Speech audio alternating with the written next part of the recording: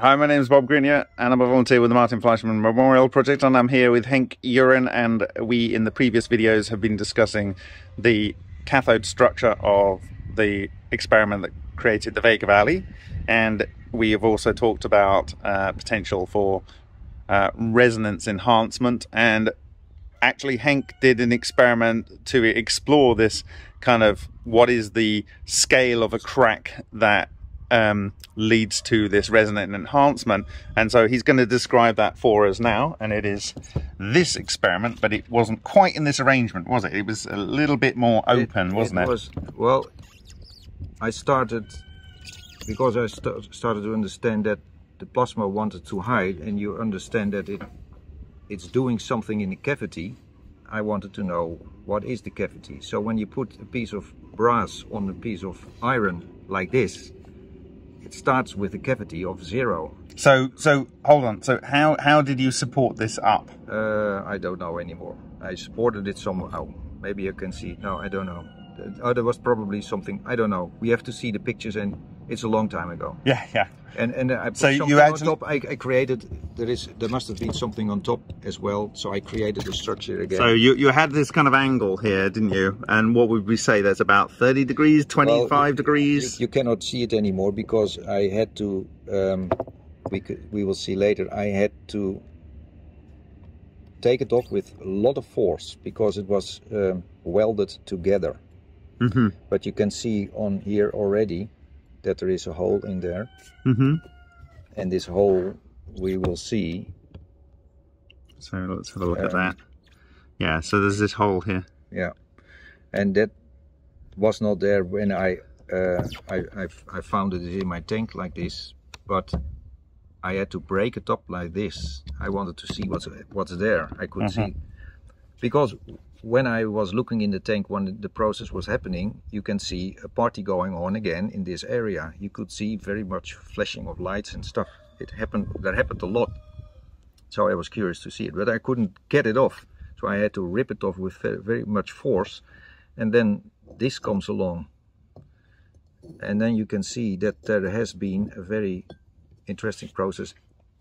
It has been eating the brass, and the brass is being welded to the iron. Mm-hmm. And yeah. I had to break the structure. Right, yeah. But you can see also here is something going on. This is over the whole plate, so there has been moving stuff under the whole area, even here. Yeah. And that's in itself interesting. And so there seems to be little going on up here. There seems to be kind of like some large structures over these kind of areas. Okay, so let's just arrange this so that it was as it was. It was kind of like there. Okay, yeah. So this was a whole area that, if I fold that over, was effectively kind of like in shadow. And the term from Thomas Graham, FRS, is occlusion, and it's kind of, you can imagine it in teeth terms. It's actually used in dentistry. It's the where dirt can hide and things can hide. That's the occlusion process. And in 3D animation, there are these occlusion shaders, and it produces dirt in the cracks. So you can kind of think like that when you've got a really old dirty artifact and you start polishing it. The cracks are where the dirt is able to survive most, because it has protection from removal, if you know what I mean. And likewise, if you've got velocity of things moving around in the environment, in the overall plasma chamber, when they get into a crack, there's less and less and less degrees of freedom as you come down to the crease, as it were. And so this is an interesting experiment, because let's say it was 20 or 30 degrees, or 35 degrees or something. Not so much. Yeah, okay, so it looked about 20 degrees. But anyway, the point is it's getting smaller and smaller and smaller. And you can kind of see that there's more and more and more affected. And then down here, right in this crack area, you've actually got these kind of Eastern Plateau, Vega Valley type structures. And they're clearly coming from the crack and bleeding out a certain distance. And this is a typical sort of distance that we also saw on the eastern plateau of the Vega Valley. So this is almost like it's riding along the surface, but it's actually born in the crack. And obviously the action here is quite intense. So we'll have a much closer look at that. I'll see if I can zoom in to a much higher degree. Let's see if this will work. So here you can see, if I come around here, this is really quite an impressive level of destruction going on here, and the hole actually goes all the way through to the outside, doesn't it? Yep, exactly. So, and you actually tried some other experiments, didn't you? Where you you tried to force specific scale holes to see what would happen, right? And you have that sample over here. Yes, inspired on the also the ultra experiments, you could see the little tornadoes. I thought, well, let's try to induce them in the metal, this iron, and there are pictures of it, and it really worked. So sometimes it didn't, and the things I thought it would choose first, it didn't. I can't remember all the details, but you can see the activity going on. And then this is tungsten. I thought maybe it starts burning like something, but well, things happened. But this is like boring, nothing happened. This was boring, nothing happened. But here, sometimes you could really see a little tornado, a plasma tornado. So this was fun. But you can see iron is not affected at all. You can say it's like the former one. The brass is affected, but the iron is only getting dirty. But there is very much to very often there's very much to see on the iron, because all the soot there, we don't know what it is, but we know it's getting black with dirt.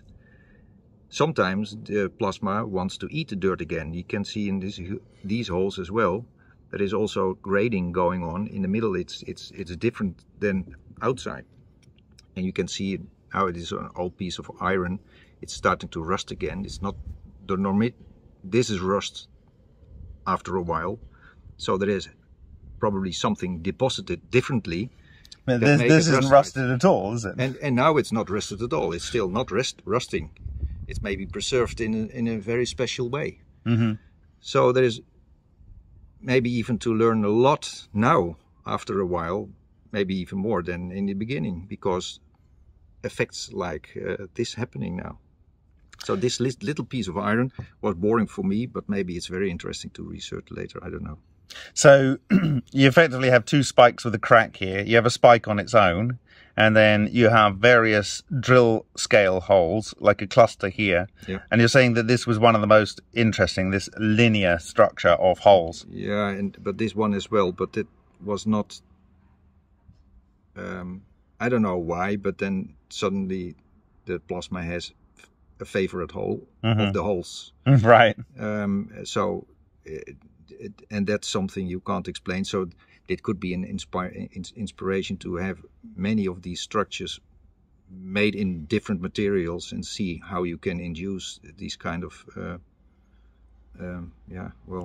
and effects. Dennis Bushnell from NASA is a great proponent of using lithographic technologies to create cracks of a specific size, which speaks to this whole education that came out of the Acc No work. Of course, he's not referring to that, but this work of Georgi Mesiat's. But what we're finding here is that actually a simple crack, which will make both Mesiat's and Dr. Edmund Storms very happy, seems to be the golden ticket to starting creating a process which will then consume matter. And in the next video, we're going to talk about an observation that many authors have had, and potentially how that's occurring, and also how it manifests in the experiments. So with that, I'll say thank you very much, Henk. for your time in this video, and we are going to see you in the next one.